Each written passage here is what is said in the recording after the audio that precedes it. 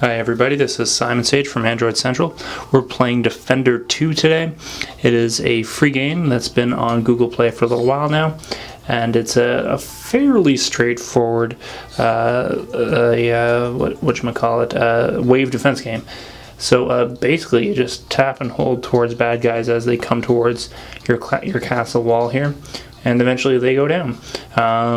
You go level by level here, and you cast spells from the bar. Kaboom! Your wall has a certain number of points. You have a certain amount of mana that recharges over time, but eventually you run out of mana, so you really have to be careful about how often you cast your spells. Even still, if you run out of mana, you can use gems in order to recharge mid-fight, although that is also the premium in-game currency for buying certain items, including new crossbows, accessing new powers, and getting new spells. So things are looking pretty dire here. It gets fairly tricky the longer you get into the game, but you do get lots of power-ups, including a lava moat, which is kind of cool. Alright, I'm going to have to bust this out here. Oh, bam. Ooh, that was just in time, wasn't it?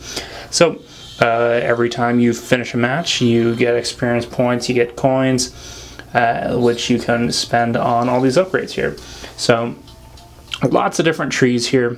We've got some spells here. You've got all the descriptions down along the bottom. You've got extra castle upgrades here, and new crossbows. Lots and lots of new crossbows. So for a free game, of course, there are in-app purchases. There are also ads, but they disappear as soon as you buy something. And yeah, no, it's a fairly popular game. It's free, and if you're looking for some slayage, it's there waiting for you. There's also multiplayer, which is basically just a single player that runs concurrently, and you're basically just lasting for as long as you can. This is Simon Sage from Android Central, and this is Defender 2.